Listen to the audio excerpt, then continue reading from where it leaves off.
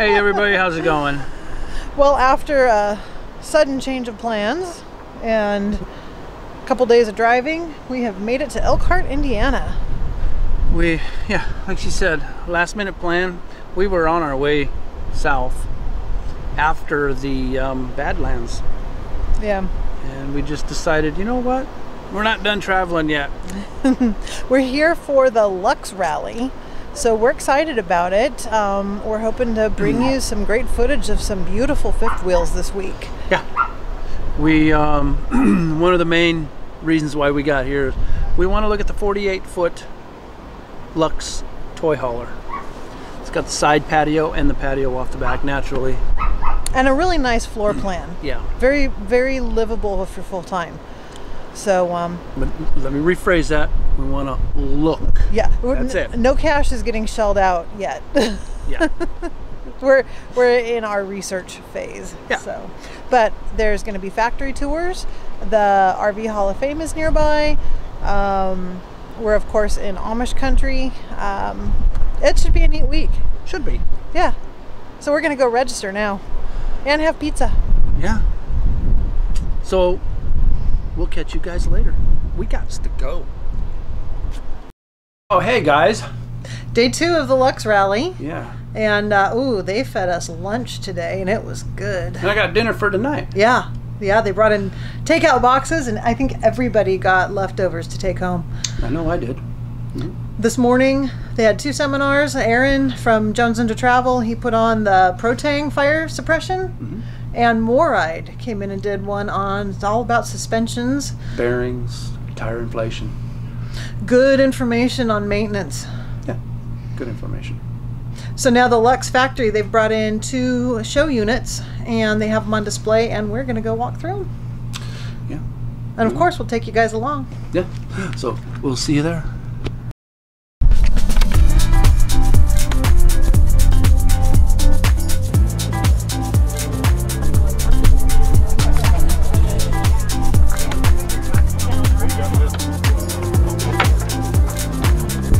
All right, I really like this. In the basement, they have this door that you can open, and you can get to all of your stuff up under there, electrical, plumbing. Ours, you have to take the wall out. You have to empty your basement and then unscrew the wall and take the wall out. So this is nice having this door. Makes it really easy access. It's lighted under there so you can see what's going on. Pretty sweet.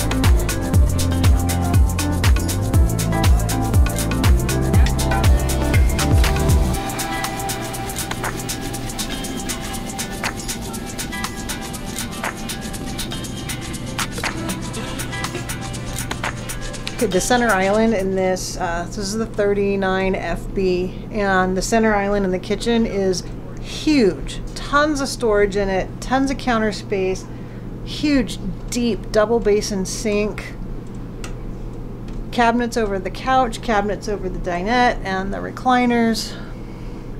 Again, really, really nice use of space with everything in here, and tons of storage.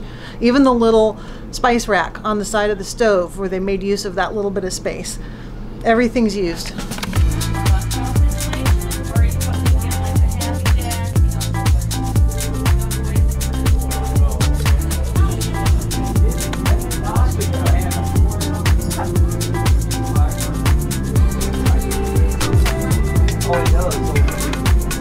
What I like about this bedroom is not only do they have a ton of storage underneath the television and a separate small slide, but over the bed, there's storage over the bed. There's individual reading lights that you can turn off on and off one at a time. That's something I wish ours had. Ours, they either both are on or both are off. So I like that, having the individual switches.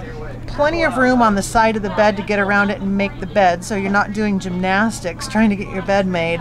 And they put the end table at the end of the slide, so it's not overhanging your mattress. And I like that a lot. Ours, they made our end table where it overhangs the mattress, and then it makes the bed just a pain to make. So I like it when they think about that, and they put it out at the end of the slide, and it's not impeding your mattress at all. Pretty nice.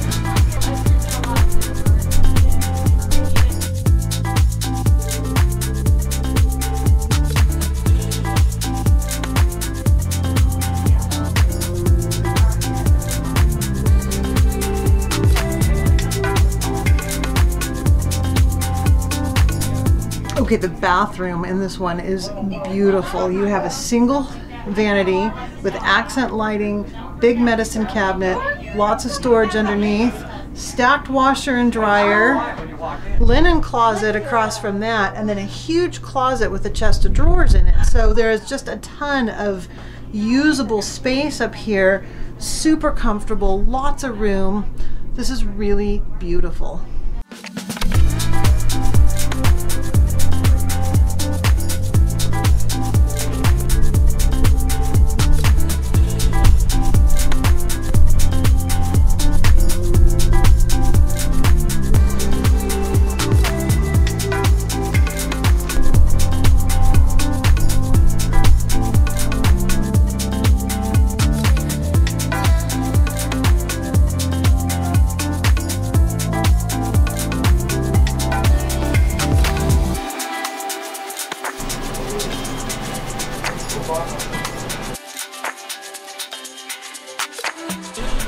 So a few things we're noticing about the Luxe that's really nice. One of them is the space. Most of the closets and drawers and so forth, especially if they're in a slide, in most RVs we've seen, they tend to be somewhat shallow in depth. Everything in here is super deep cabinetry. Tons of room, and there's cabinets everywhere. Everywhere they can fit cabinets, they have them. So really maximizing the storage space. They have these soft touch walls.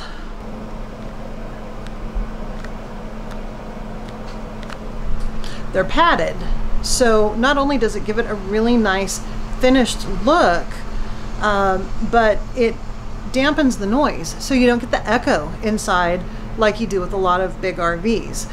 And the ceiling is also soft touch, and so the whole thing, it just dampens the sound, makes for a really nice atmosphere inside. They have the dual day-night shades that are nice. This particular brand, they use 3.5-inch walls. We're going to do a factory tour here in a couple of days, so we'll know more about the construction of them once we do that. But really solidly built, beautifully put together. Everything is done so nicely. Solid wood, not the veneer stuff. Really impressive.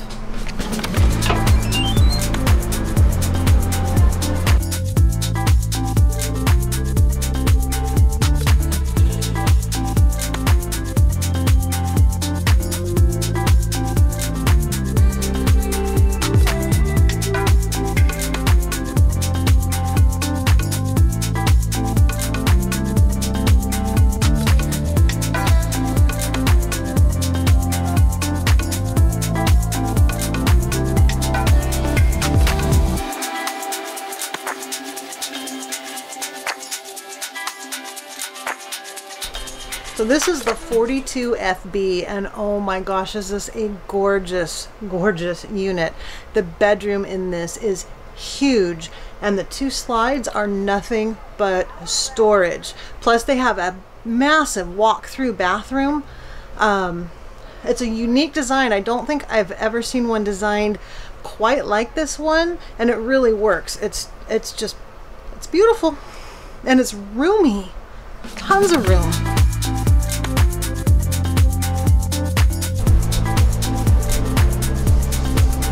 Got to be the washer dryer.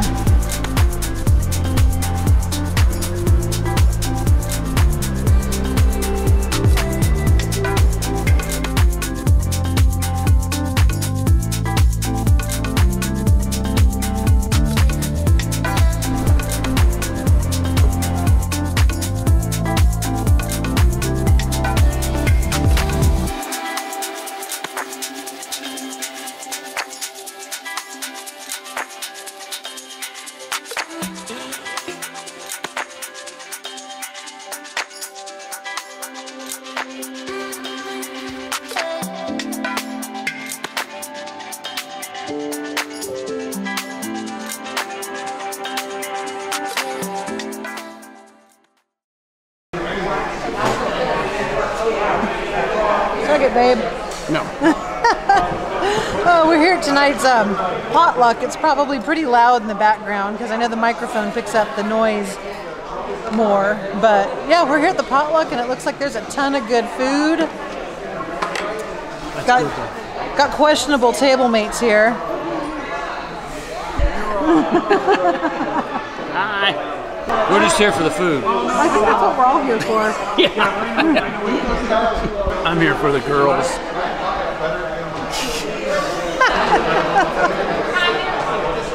I'm not touching that one.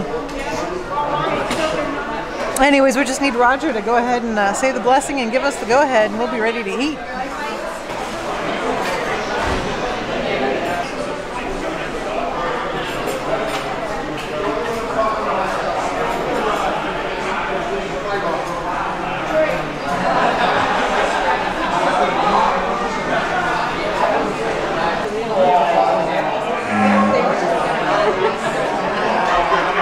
Lord, thank you for the wonderful time we spent here together. Thank you for everything that we have been able to do together, the wonderful time we had together. Thank you for the friendships that we all developed here. And Lord, thank you so much for the food that we're about to consume. Thank you, Lord, for all the wonderful gifts in our life. Keep us safe as we go our respective ways. In Jesus' name we pray. Amen. Amen. Someone actually had the same